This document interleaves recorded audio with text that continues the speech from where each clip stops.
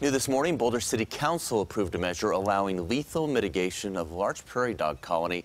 This meeting went very late with the vote coming down after midnight, approving it 8-1. So this plan calls for killing at least 3,000 and up to 6,000 prairie dogs by injecting carbon monoxide into their burrows. City Council member Mirabai Nagel was emotionally against it. You're saying that overgrazing can cause damage to soil health, but where is the data showing that removal of prairie dogs will increase soil health?